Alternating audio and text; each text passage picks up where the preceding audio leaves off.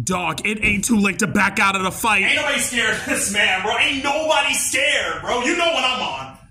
You know what I'm on. That's all I'm saying. Where'd you say it was from again? He's from a land called Sparta. Never heard of it. Never heard of it. It don't matter. I want smoke. I'm just saying, I ain't really researched this man like that, bro. Ladies and gentlemen, your reigning champion at a height of 5'8", weighing 240 pounds of lean muscle. He sounds soft as hell. I ain't gonna hold you. He sounds kind of soft. Fresh off of killing his own father Zeus with his bare hands. I'm sorry. Excuse me? Yeah, you're excused. And also fresh off of murdering his brother Hercules in cold blood. And his grandfather Kronos, the titan of all titans. Who the fuck you have me fighting right now? This man murdered his own wife and child. I'm sorry? Not as sorry as Apollo when he used his head as a flashlight, took Hades' soul, and murdered the Sisters of Fate.